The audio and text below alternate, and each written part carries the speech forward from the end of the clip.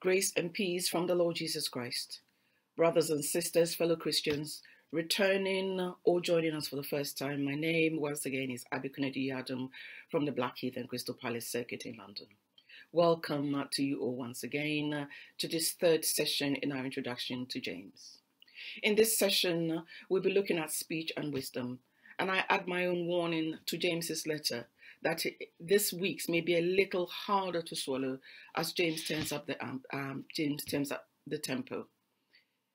But before we go into the passage, we must spend a little time recapping on last week, and it will be very quick because as we need all the time, we have to delve into deeper a little bit into this week's. So a quick recap.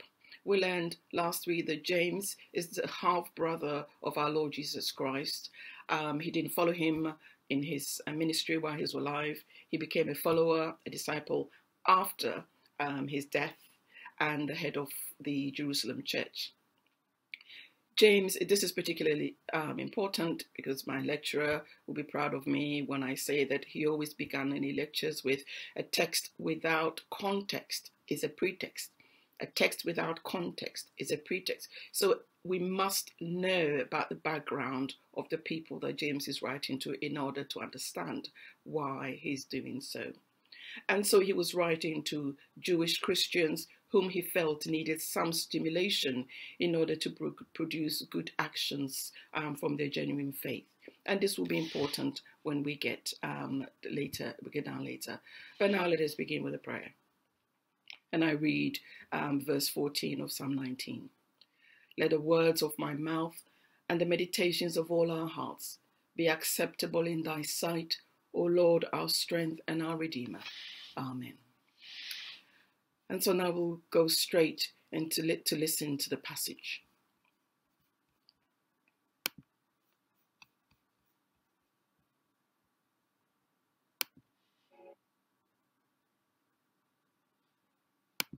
James 3. Not many of you should become teachers, my fellow believers, because you know that we who teach will be judged more strictly. We all stumble in many ways. Anyone who is never at fault in what they say is perfect, able to keep their whole body in check. When we put bits into the mouths of horses to make them obey us, we can turn the whole animal. Or take ships as an example. Although they are so large and are driven by strong winds, they are steered by a very small rudder wherever the pilot wants to go. Likewise, the tongue is a small part of the body, but it makes great boasts. Consider what a great forest is set on fire by a small spark. The tongue also is a fire, a world of evil among the parts of the body. It corrupts the whole body, sets the whole course of one's life on fire, and is itself set on fire by hell. All kinds of animals, birds, reptiles, and sea creatures are being tamed and have been tamed by mankind. But no human being can tame the tongue. It is a restless evil, full of deadly poison. With the tongue we praise our Lord and Father, and with it we curse human beings who have been made in God's likeness. Out of the same mouth come praise and cursing. My brothers and sisters, this should not be. Can both fresh water and salt water flow from the same spring? My brothers and sisters, can a fig tree bear olives, or a grapevine bear figs? Neither can a salt spring produce fresh water. Who is wise and understanding among you? Let them show it by their good life, by deeds done in the humility that comes from wisdom. But if you harbor bitter envy and selfish ambition in your hearts, do not boast about it or deny the truth. Such wisdom does not come down from heaven, but is earthly, unspiritual, demonic. For where you have envy and selfish ambition, there you find disorder and every evil practice. But the wisdom that comes from heaven is first of all pure, then peace-loving, considerate, submissive, full of mercy and good fruit, impartial and sincere. Peacemakers who sow in peace reap a harvest of righteousness.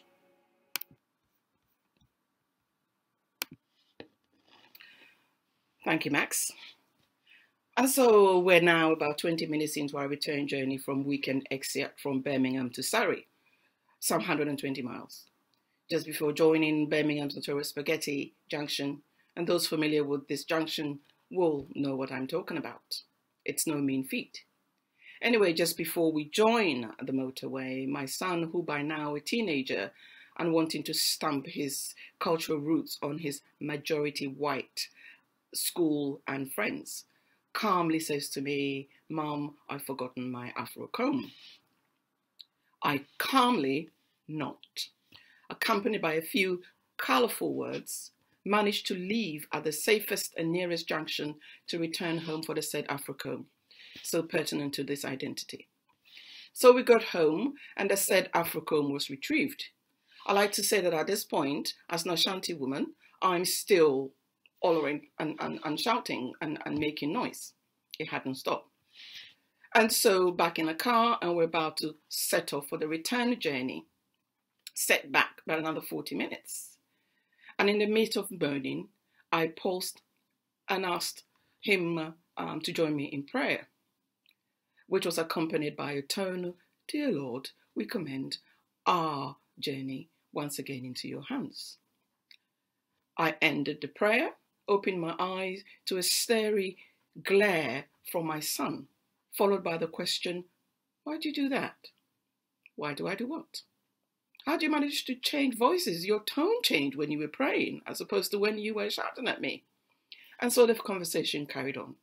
And I like to make the disclaimer that at this point, I was a trainee or a student presbyter, as we call it in the Methodist Church, being tested for my vocation and training.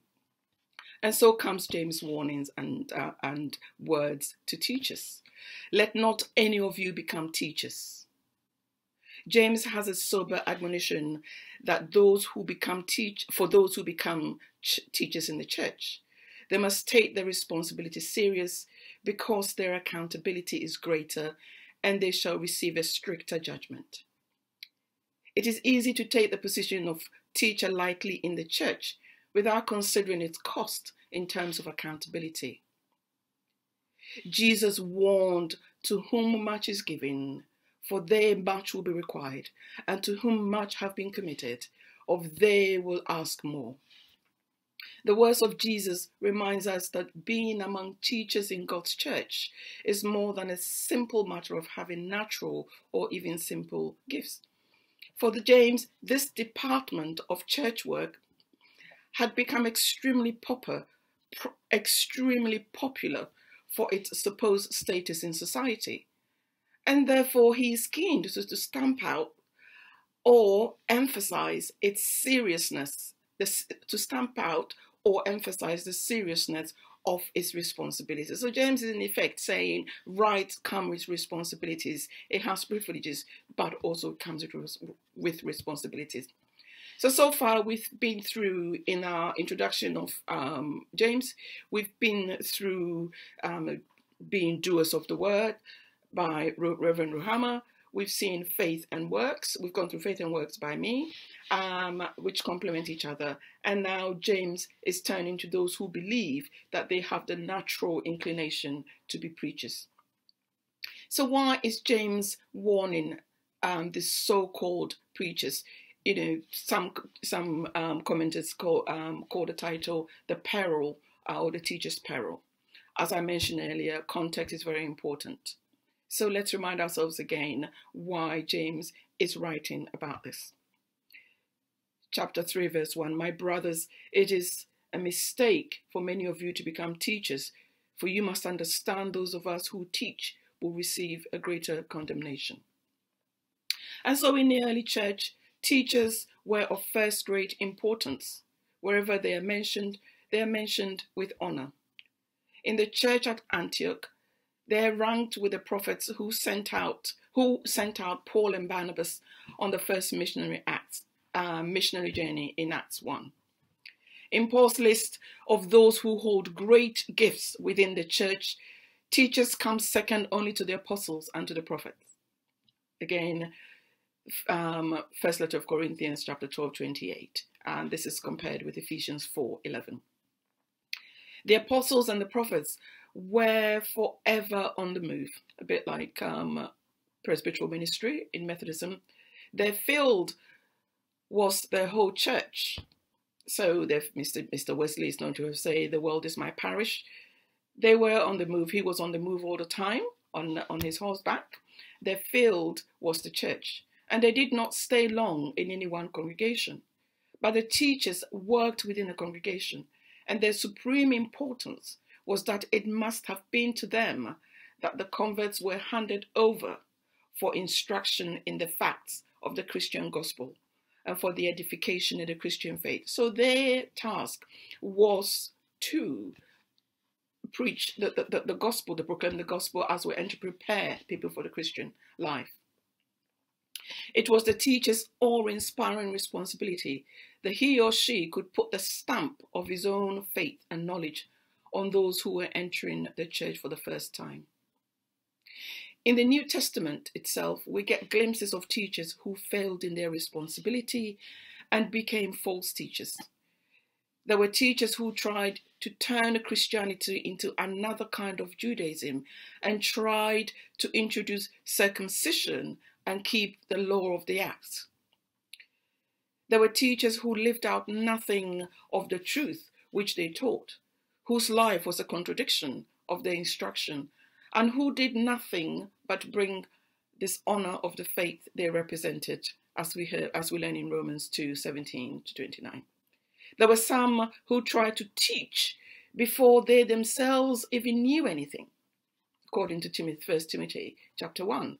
And there were others who pandered to the false desires of the crowd.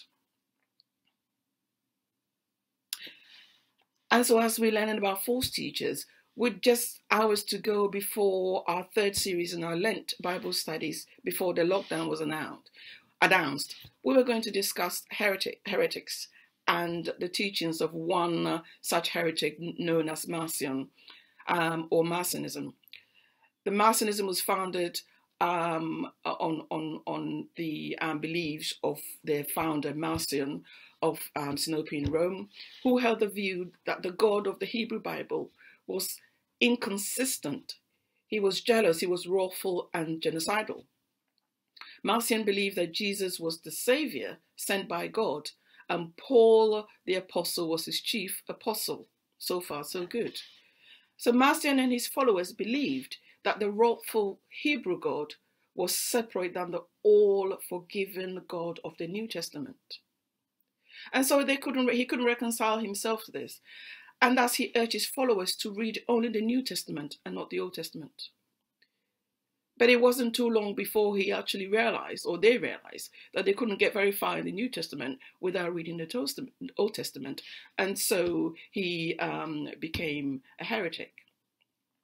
So an example of, some would be false teachers. Hold your tongue, Abnakwedu, hold your tongue.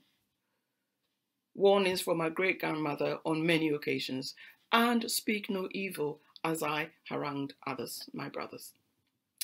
This may be familiar words, but apart from false teachers, James also believes that teaching is a dangerous occupation for any man or woman, for their instrument is speech and their agent the tongue, a little red muscle called the tongue in the mouth, yet very dangerous. Thus James is keen to point out that the responsibility of the dangerous character of the tongue. It would be like getting through the eye of a needle, was the response from my Sunday school teacher of blessed memory when I shared the news about my acceptance to train for ordained ministry. You'll be tested like you've never been before. Nothing will ever prepare you for what lies before you. And so it was that the Christian teacher entered a dangerous tradition. In the church, the teacher took the place of the rabbi in Jerusalem. The rabbi was treated in a way that was responsible to ruin the character of any man. The rabbi, his very name means my great one, and everywhere he went, he was treated with the utmost respect. It was held that a man's duty to his rabbi exceeded his duty to his parents, because his parents only brought him into the life of this world, but his teacher brought him into the life of the world to come. Wow. It was said that if a man's parent and a man's teacher were captured by an enemy, the rabbi must be ransomed first. It was true that a rabbi was not allowed to take money for teaching, and that he was supposed to support his bodily needs by working at a trade. But it was also held that it was especially pious work to take a rabbi into the household and support him with every care. It was desperately easy for a rabbi to become the kind of person whom Jesus depicted: a spiritual tyrant, an ostentatious ornament of piety, a lover of the highest place of any function, a person who glorified in the almost subservient respect shown to him in public. Every teacher runs the risk of becoming Sir Oracle, and no profession is more liable to beget spiritual and intellectual pride.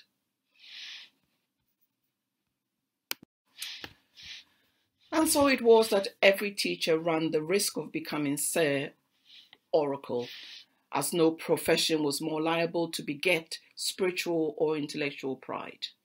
But there are two dangers that James warns of every teacher, and he warns that they must avoid. In virtue of this high calling, this office, they will either be teaching those who are young in years or those who are children in faith. They must therefore, all their lives, struggle to achieve two things: to take every care that his or her teaching is the truth and not their own opinions or even their own prejudices. It is fatally easy for a teacher to distort the truth and to teach not God's version, but their own.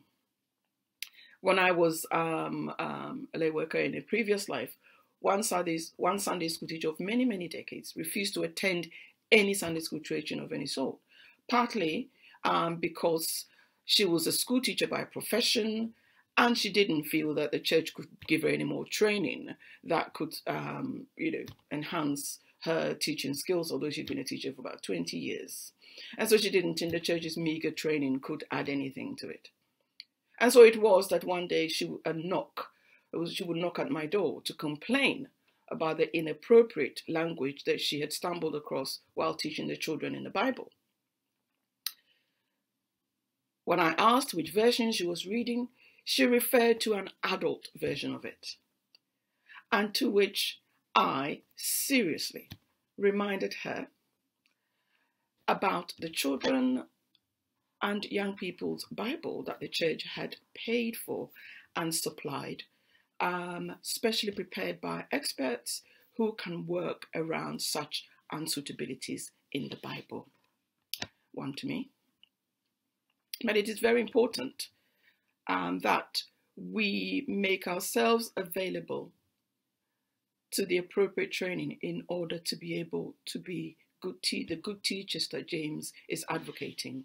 And so James warned that those who teach must have every care that they do not contradict this teaching by their life continually, or as it were, not, to say, do as I do, but not as I say.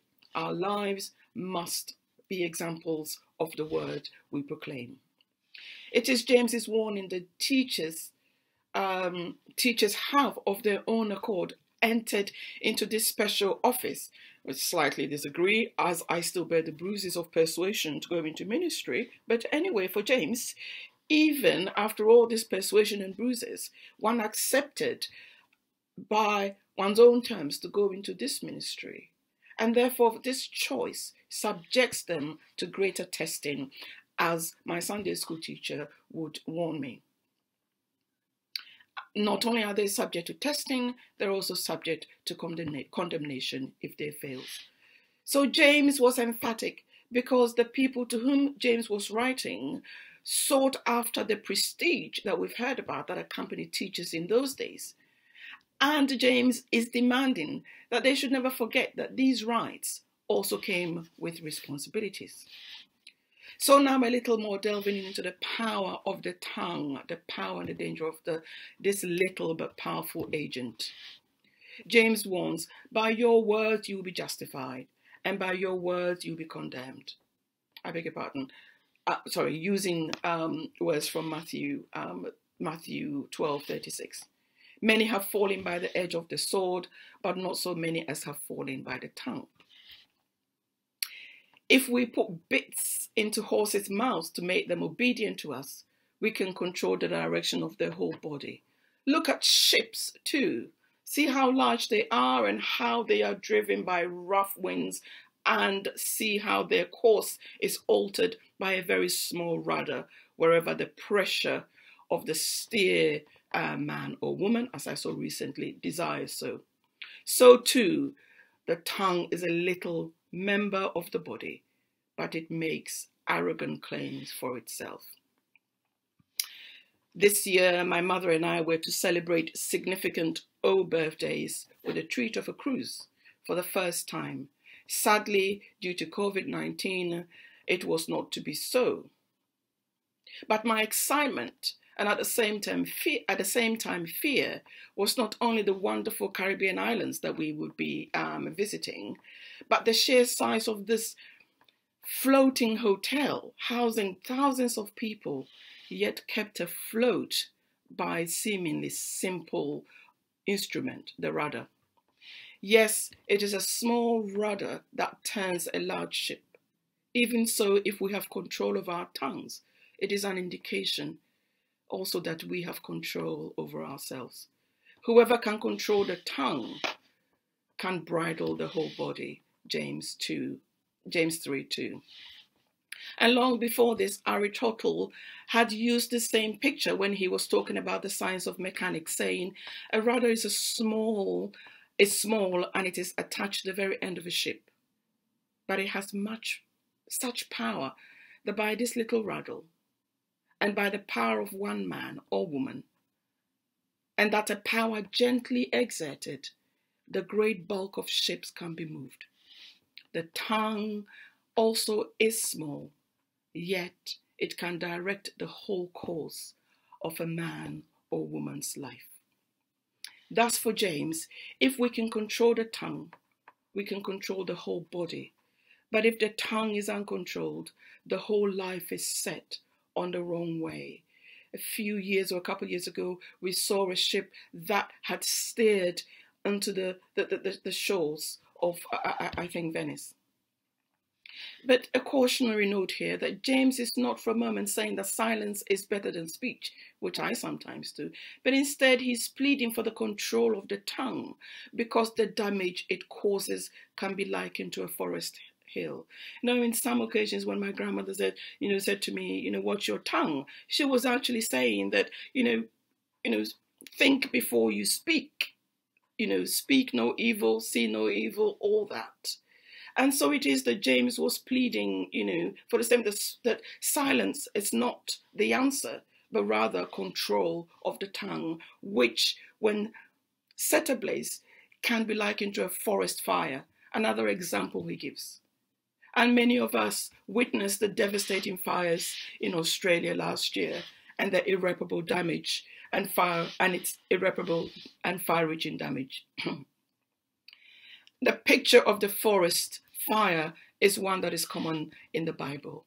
Isaiah 9:18 says, wickedness burns like a fire. It consumes briars and thorns. It kindles the thickest of the forest. And this picture was one familiar with the Jews of Palestine. In their dry season, their scanty grass and low growing thorns, when set on fire, spread unstoppable flames. So as wide-ranging as the forest fire, so too the tongue can damage at a distance. For Jewish rabbis, life and death were in the hand of the tongue. Albeit it has no hands, but as the hand kills, so the tongue. The only difference between the two is that the hand kills at close quarters, but the tongue, they say, is called an arrow because it kills at a distance. And so the peril of the tongue goes on. A person can drop a malicious word or repeat a scandalous or untrue story, excuse me, about someone whom he or she does not even know, or about someone hundreds of miles away, and this can cause infinite harm. It is uncontrollable. There is nothing so impossible to kill as a rumor, says this commentator. And it is my belief that some of these uncontrollable rumors that we're now getting about COVID-19 rumors has led to the WHO, the World Health Organization, deeming such information as infodemic, referring to its excessiveness, making it such that the solution to this problem, to COVID, can itself be difficult. There is nothing so simple to kill as a rumor. And the uncontrollable rumors about COVID-19 has led to it being deemed as infodemic because of its excessiveness. It's making the solution to COVID-19 itself problematic, getting the right message across problematic. And so the tongue is a fire, is a world of iniquity. The fire of the tongue has been used to burn many. The children's rhyme, in it we're told, sticks and stones may break my bones, but words can never hurt me. Then the one commentator says, this children's rhyme is wrong. The bitter pain of a word spoken against us can hurt us for a lifetime, long after broken bones have been healed. Instead, perhaps we must consider sticks and bones may break my bones, but words will cut deeply. Words can be as damaging to the mind as physical blows to the body. As former Miss Virginia Nancy Revd would confess in a book. Nancy described how thoughtless teasing from a close member wounded her deeply in front of others. This relative made jokes about her weight, leaving her mortified. The relative would then brush aside Nancy's complaint and said, only kidding. But it was hurtful. Poking fun at her made her feel very insecure about herself. Words hurt, writes Patricia Evans, author of Teen Torment, Overcoming Verbal Abuse at Home and at School, who writes about teen torments and teen bullying, saying words can be as damaging to the mind as physical blows can be to the body. The scars of verbal assaults can last for years. And so in a nutshell, what others say to us and what we say to others can last a long time, for good or evil. The casual, sarcastic or critical remark can inflict a lasting injury on another person. And a well-timed encouragement or compliment can inspire someone for the rest of their life. We are no good at this at church, are we? We can all certainly improve. And so taming the tongue. What is James saying about taming the tongue? James uses his knowledge of wisdom literature, Proverbs, to write, a person who doesn't consider the destructive power of his or her words is like a madman or woman who deceives his or her neighbor and says, I was only joking. Death and life are in the power of the tongue, and those who love it will eat its fruits, Proverbs 18:21. There aren't many sins that don't involve talking in some way. It is though all the wickedness in the whole world were wrapped up in that little piece of red muscle, the red flesh in our body.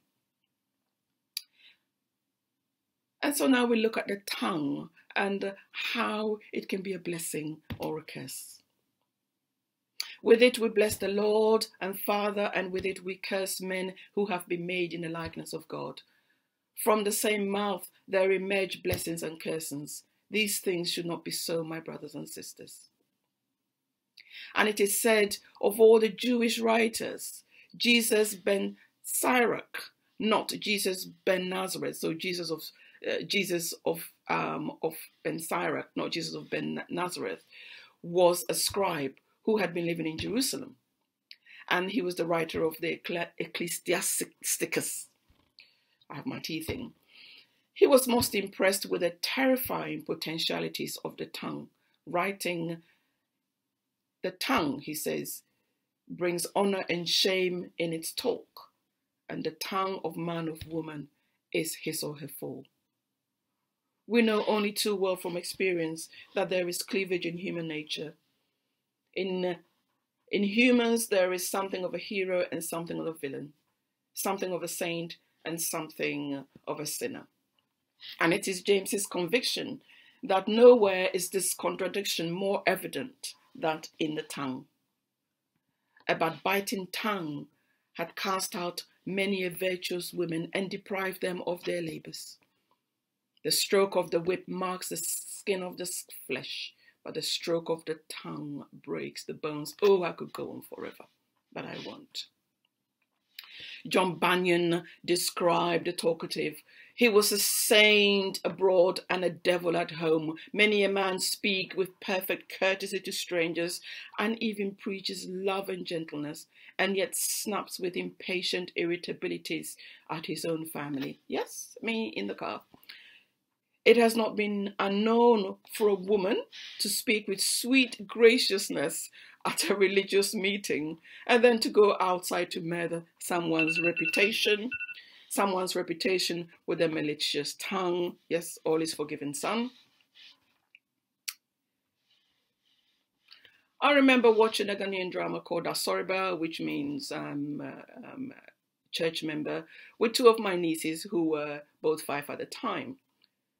This the main character of this program was the leader of the Women's Fellowship, a pious and dedicated teacher of the Bible, one virtuous woman, one who could be described as a virtuous woman in Proverbs 31, a counselor on all matters relating to good marriage, but a tyrant at home.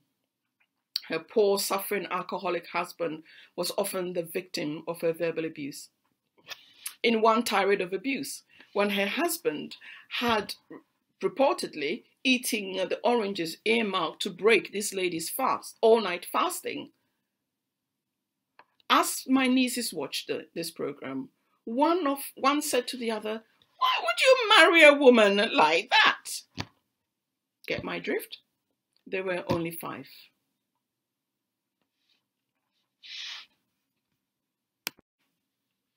And so you have it, the tongue of a Christian woman. And so James says that with the tongue we bless God.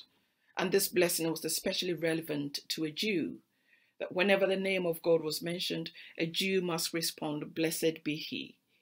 3 times a day, the devout Jew had to repeat the Shemane Esrei, the famous 18 prayers called eulogies, every one of which begins, "Blessed be thou, O God." God was indeed the blessed one, the one who was continually blessed. And so to James, there was something unnatural about this use of the tongue. And as natural and wrong as such things might be, sadly, they were tragically common, as they are sadly in our churches, in our lives today. But these things, James urges us that they should not be. And so the difficulty of taming the tongue and its contradictory character. We read in Proverbs 18:21 that death and life are in the power of the tongue, and those who love it will eat its fruit. And so there are many ways, many sins that don't involve talking in some way. It is though all the wickedness in the whole world were wrapped up in that little piece of flesh. The human spirit has incredible capacity for sacrifice and self-control.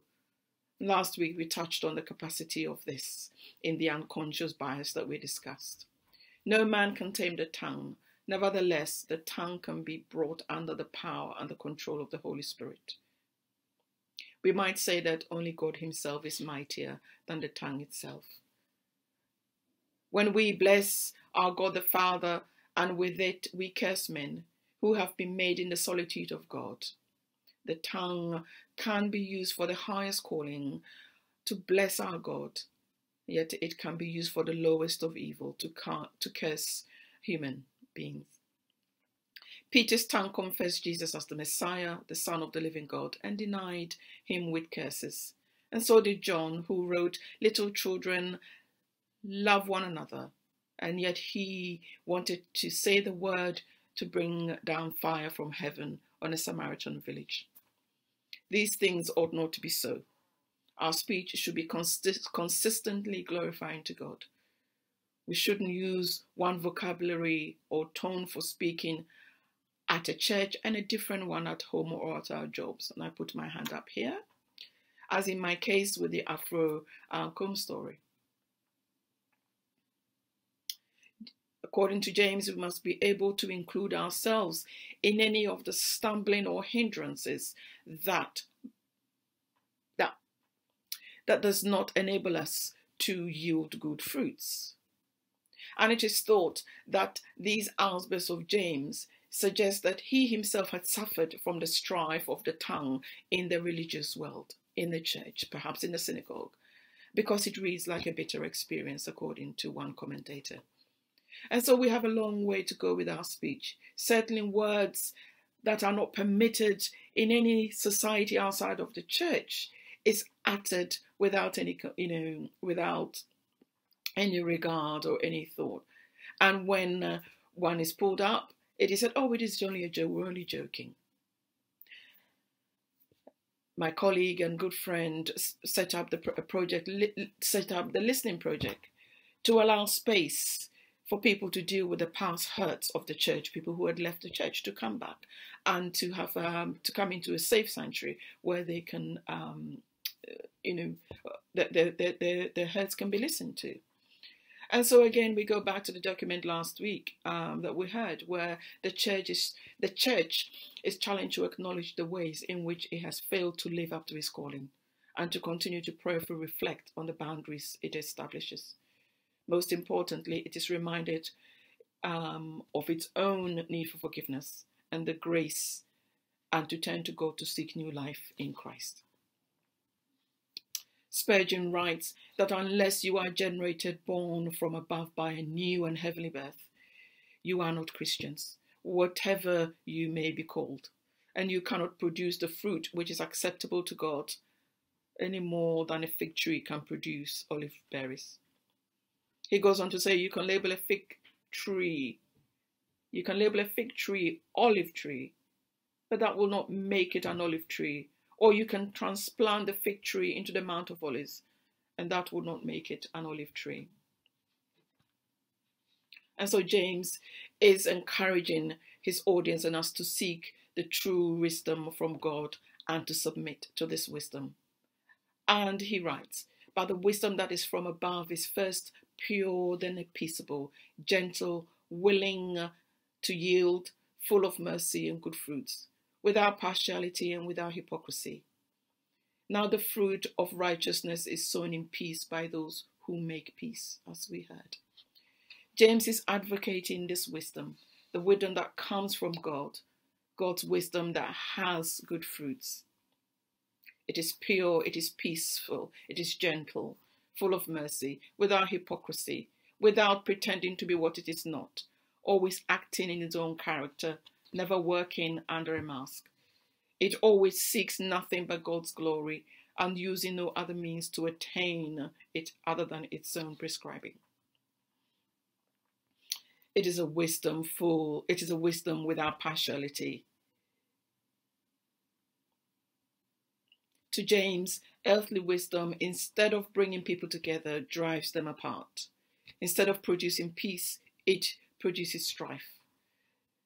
There is a kind of person, he says, who is undoubtedly clever, with a cute brain and skillful tongue, but its effect, nevertheless, in any committee, in any church, or in any group, is to cause trouble and to disturb personal relationships. And so it is a sobering thought to remember that this wisdom is devilish rather than divine, not the fruit of righteousness that is sown or reaped in peace. And so once again, it could be argued that James was saying something which every Christian church and every Christian group should have written or implanted on their heart. With one voice, all the Jewish sages agreed that this wisdom came to us from God. And it is a wisdom described as the breath of the power of God and a pure influence flowing from the glory of the Almighty God, according to the Wisdom of Solomon, chapter 7, verse 25. And so, saving the best to last, who ought never to be a preacher. And so, with all this said, among who of you not to be a preacher? At the beginning of James 3, he's addressing those who want to be teachers or those who are already teachers. There he tells them how teachers should talk. Here he's speaking about how they should live. They must be wise. The Greek sophos is used here, the preferred choice of the Jewish rabbis, sophos, wise, used for a teacher to describe a scribe, a sage, the rabbi. James is advocating faith and works, which equates in this sense wisdom and understanding. And he describes this as that which is the invisible inner qualities. If a person considers him or herself to be wise or understanding, it is fair to expect that this invisible inner quality would show itself in regular life. It will manifest itself in regular life. Here James is telling us how to judge if a person really is wise and understanding. And so it is said that a woman once came to John Wesley and said she knew what her talent was. And she told him, "I think that my talent from God is to speak my mind." Mr. Wesley is said to have replied to this lady, "I don't think God will mind if you buried that talent. Speaking forth everything that comes to mind is unwise and can be poisonous speech." And so who ought not to be preacher? Again, I consider the argument or the definition for the priesthood of all believers, which is the doctrine of the Protestant Christian Church that every individual has direct access to God without ecclesiastical mediation, and each individual shares the responsibility of ministering to the other members of the community of believers. The doctrine asserts that all humans have access to God through Christ, the true high priest, and thus do not need a priestly mediator. This then introduced a democratic element in the functioning of the church. That meant all Christians were equal, and the ordained clergy thus were representatives of the entire congregation, preaching and administering the sacraments, and in Methodism, pastoral oversight as well. In exploring understandings of ministry, the Methodist Church writes, "Christ has many services to be done. Some are easy, others are difficult. Some are suitable to our natural inclinations and material interests. Others are contrary to both. Yet the power to do all these things is given to us in Christ, who strengthens us." These words are part of the service in which once a year we Methodists renew our covenantal relationship with God, are a reminder of the immense range of ways in which Christians are called to respond to God's love and grace, both inside and outside of our church walls. And these patterns of response to God's generous love might be described as ministry in Methodism. Marjorie Dobson, hymn writer of hymn number 664, "Lord, you call us to your service," also offers us her summary of her passionate advocacy of the priesthood of all believers. She writes, "Everyone has a place in God's mission and work. Wherever you are, whether you're an academic or someone who doesn't feel that you have much to offer, whether you are ordained or not, whether you have recognizable talents and skills, or are always somewhat in the background, female or male, young or old, it doesn't matter, for God welcomes you, and our singing ought to reflect this." So with all this said then, once again the question, who among you ought not to be a teacher?